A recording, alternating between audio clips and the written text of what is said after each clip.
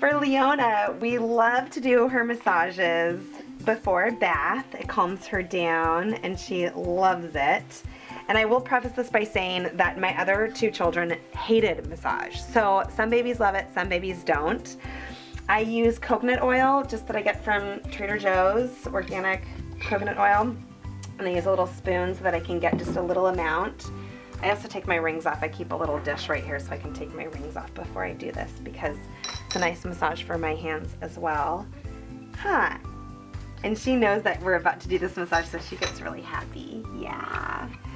And I always sing the same song when I do the massage so that she really has that same association. And so we sing this little yoga song, and it goes like this.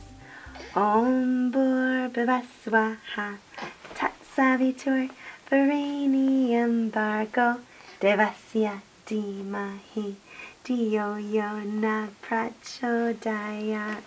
So I start by getting the coconut oil all over her body, and then I really focus on some target areas. And you'll get to know your baby and the parts that they really love. Her favorite spot is right behind her ears and on her jawline.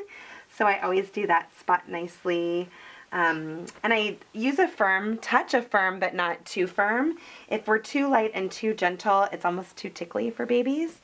So you want to start with their chest and their shoulders and rub down their arms and give a little massage on their palms. And then I always, you can see her smiling. And it's nice to just lock eyes with baby in this way, have this moment.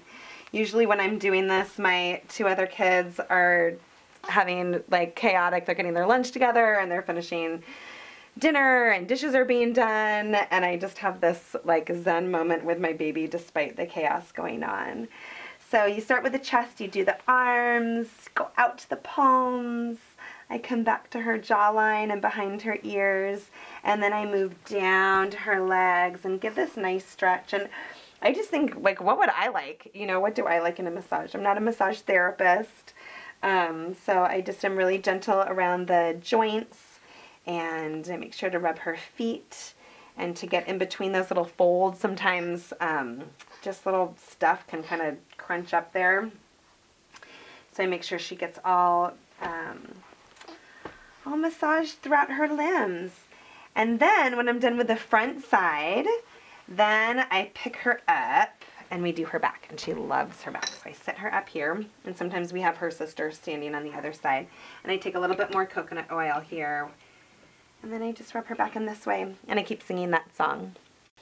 And I might do that 6 or 7 times over and over again, and it's really nice for me too. It's sort of my mental break and little mantra.